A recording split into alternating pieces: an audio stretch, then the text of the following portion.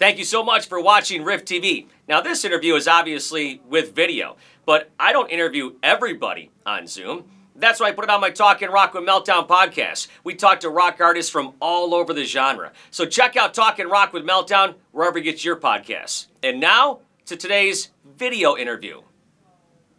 And once again, I am joined by greatness. Blöthar, how are you? I'm pretty doggone good. Excellent. First off, I have to thank you for your hospitality when I came and saw you guys in Milwaukee last year, right around Halloween. And you guys were so nice before the show to meet with me, and you even offered to kill me, which I thought was fantastic. Well, we do what we can to accommodate our fans and friends with instant death. Right, exactly. Yeah, they offered to kill me on stage, but apparently I was outmanned by a radio station winner who didn't show up that night. I don't know what happened there. So, that's so ridiculous. Yeah. Hate it when that happens. Yeah, that was at the rave. I've never been to that place before, but that place is pretty cool. It is. It's haunted, a haunted former Eagles club. Yeah. It's like some weird defunct branch of the Masons.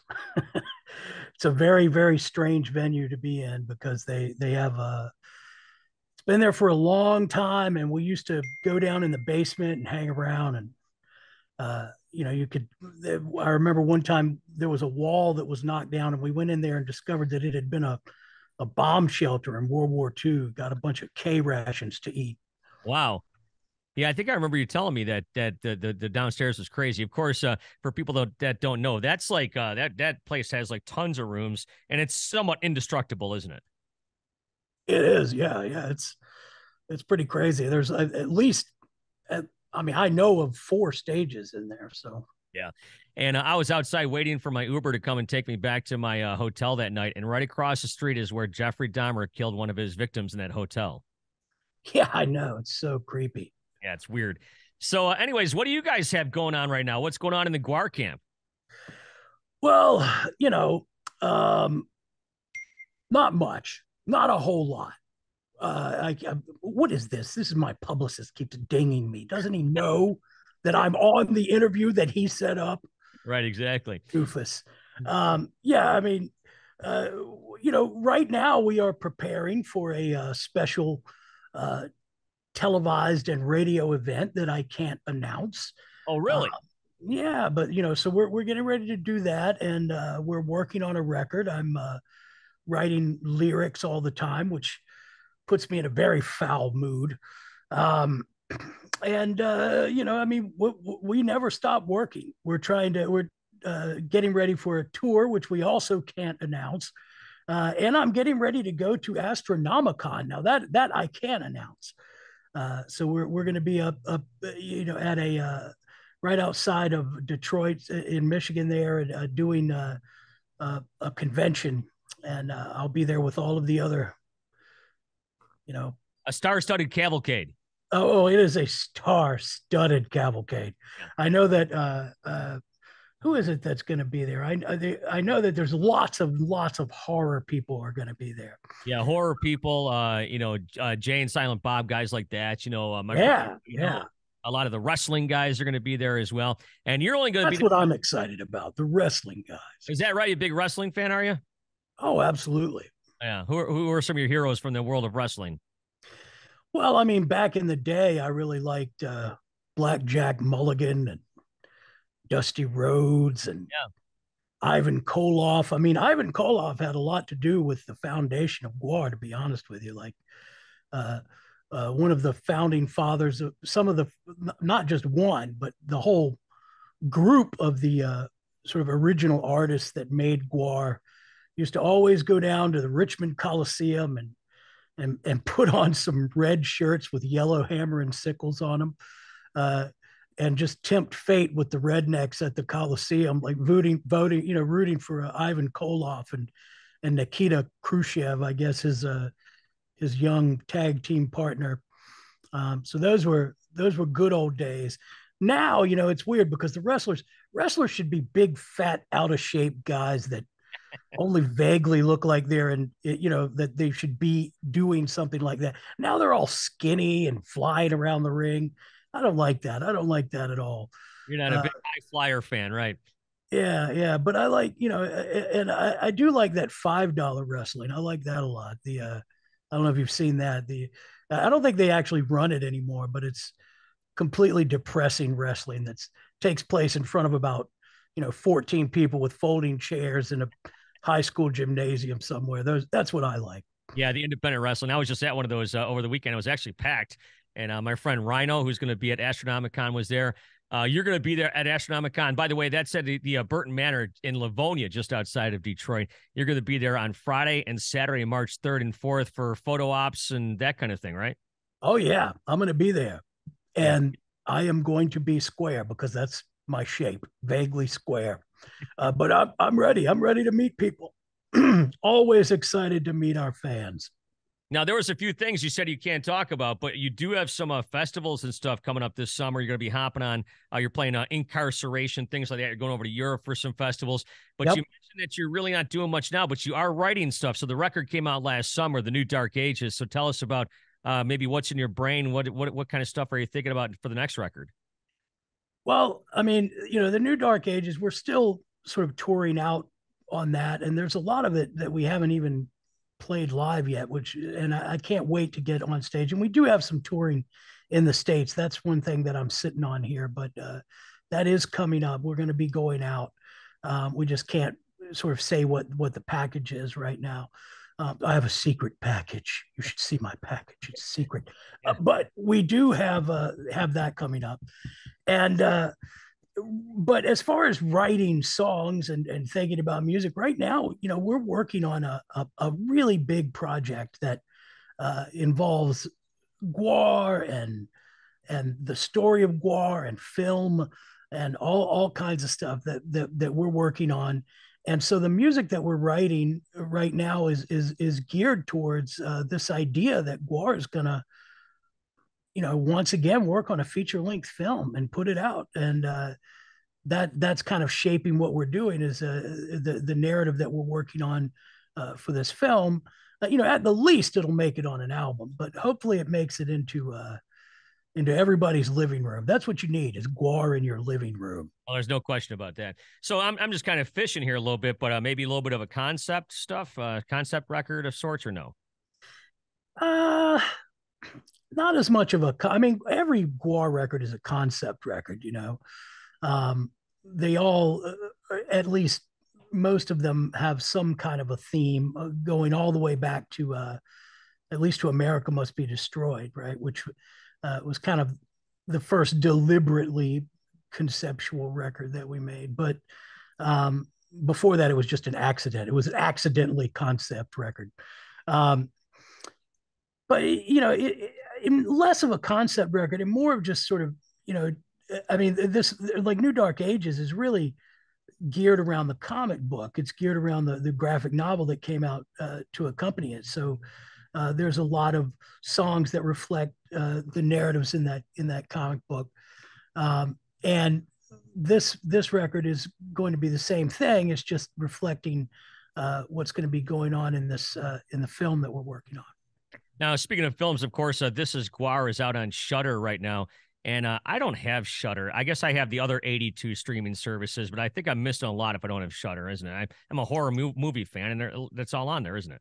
Shudder is great. I mean, it's I was amazed because until we got on the network, I didn't really, I knew it existed, and I was like, I remember when it came out, and it was, oh wow, here's something with horror movies, but like you said, everybody has a lot of streaming services. So, but once I actually started watching it, I was like, okay, yeah, this is for me. I mean, it's way more useful than Netflix. I mean, it's got a lot of, obviously Netflix has a ton more variety, but Shudder is really focused on an area that GWAR is very interested in, which is horror and to some degree science fiction, but mostly horror stuff, and it's all divided by genre.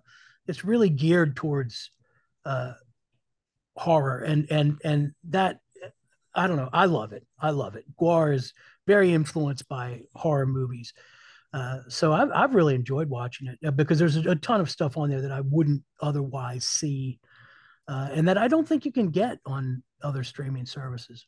Yeah, have you been out to see any of the latest horror movies, like in the theaters or anything?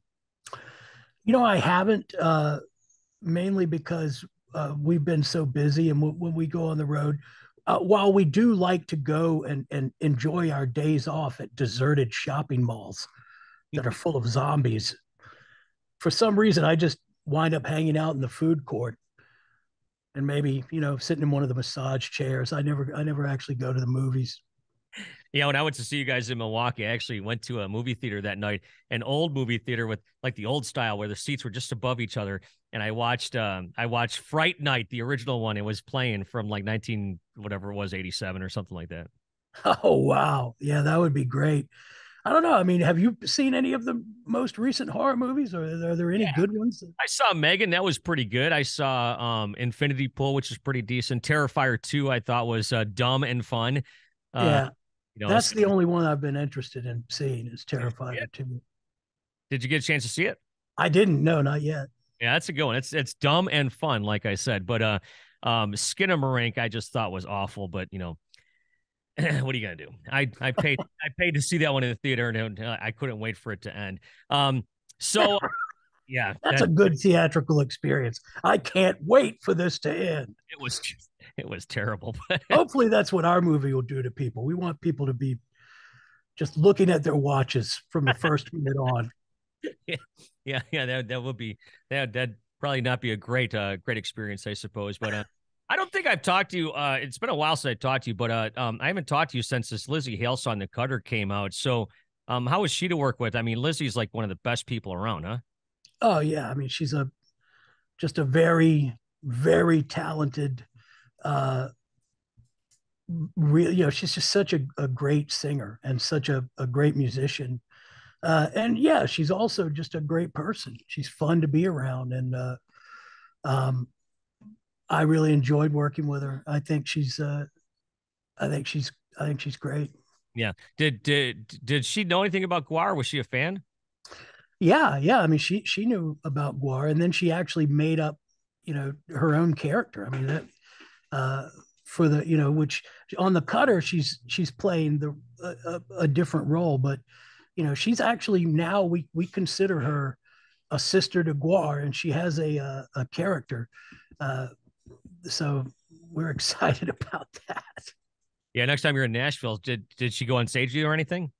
She hasn't yet, but she probably will. You could offer to kill her on stage like you did with me.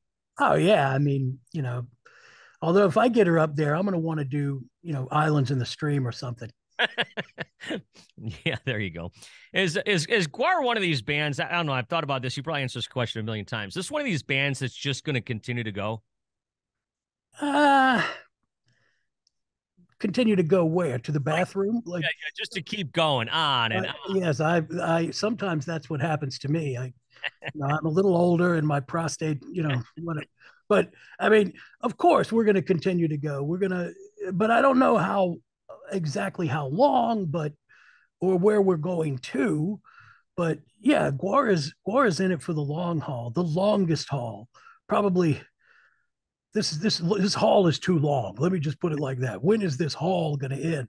But we're still doing it, and we are still having fun, and it's going to go until we stop, I suppose. Yeah, you got some crazy fans, like I told you at the show in Milwaukee. That was the first time I'd ever seen you guys before, and there's all the fans out there with the white T-shirts and stuff, and those people couldn't wait to get right up close. And then everybody asked me when I saw the show, "So did you get stuff all over you?" I'm like, "No, I was up in the upper level watching from the bird's eye view. I had to catch the whole show."